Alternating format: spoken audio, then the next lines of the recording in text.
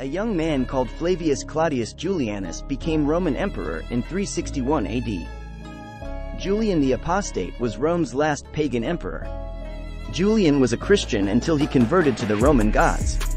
He sought to restore the Roman Empire's original principles and customs, believing Christianity had damaged it.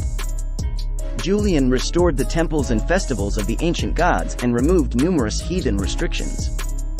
He tried to create a Jerusalem Third Temple. Julian's rule was brief. After his combat death in 363 AD, paganism throughout the Roman Empire ended. The apostate Julian was difficult and contentious. He was a bright scholar and military commander, but also brutal and ambitious. His short rule made a lasting mark on Roman history.